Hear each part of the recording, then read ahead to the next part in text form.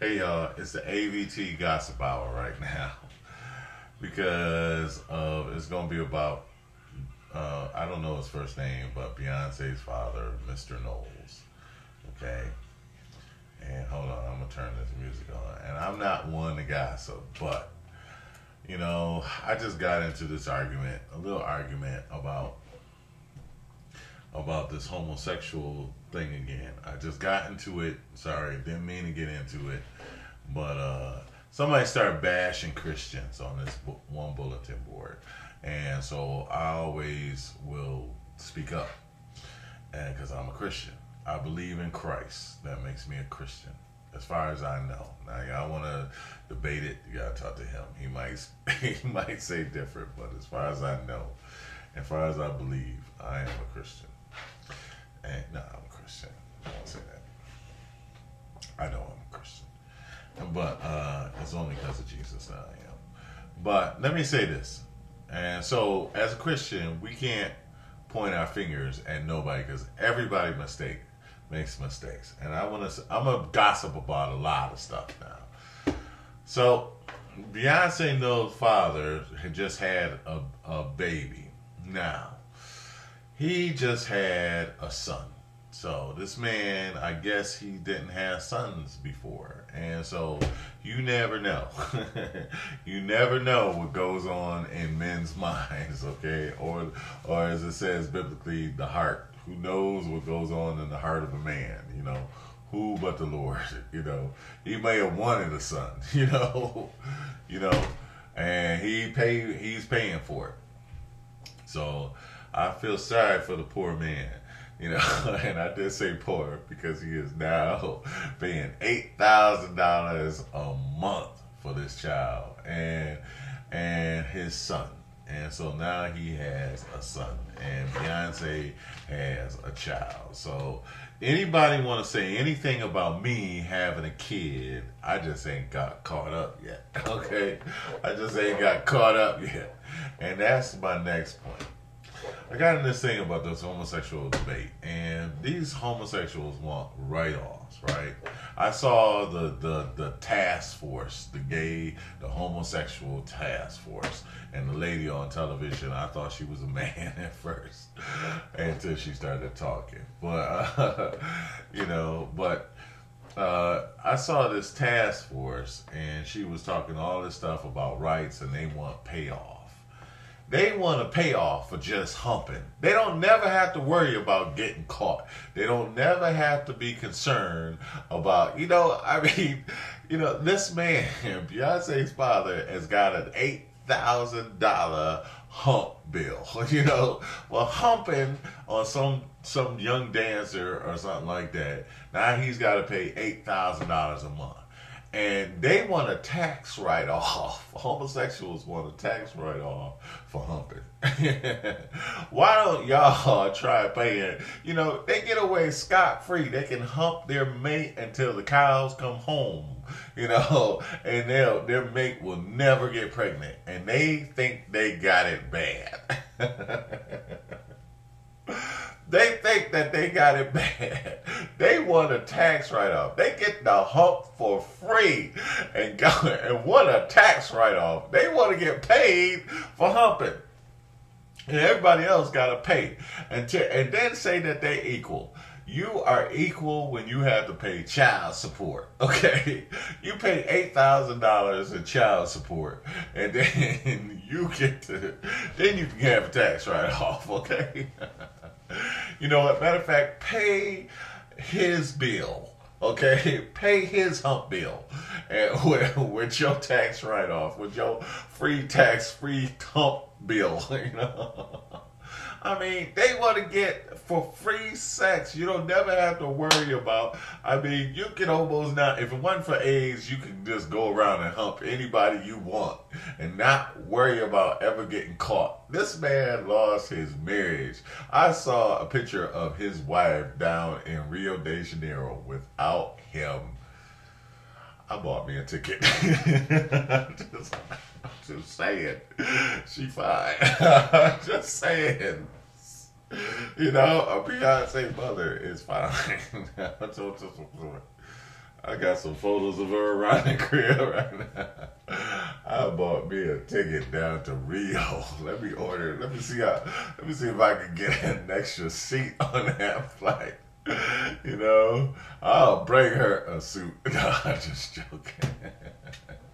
I'm just joking. I plan on having kids. I'm just joking. So anyway, no, but her and Alicia Keys was down here. Anyway, so that's the point. It's like try it equal. Ain't nothing equal. You get caught up, lose your marriage, and it's a good thing. I heard Jay-Z change the name and took on the Noel estate, and that's a good thing because there ain't no way Beyonce is supposed to be losing no money to one of her flake ass dancers that sat up there and laid down with her father.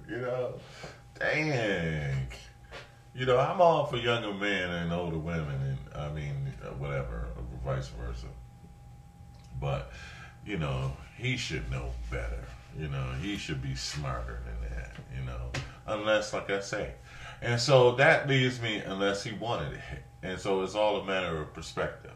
So that leads me to my next point. There's a church, okay? There was a church that had gunshot fire up in the church. Some thugs came in the church. They pointed out two guys maybe, or one of them, 14 or something like that.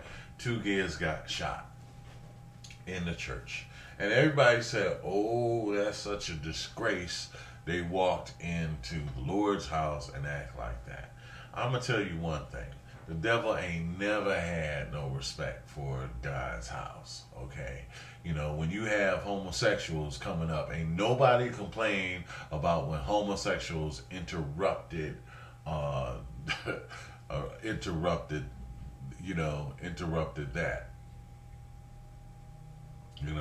Nobody complain when that. Now, so nobody can complain about these guys coming up there with guns in their church. Homosexuals come, and to disturb a service is no different. It's no different.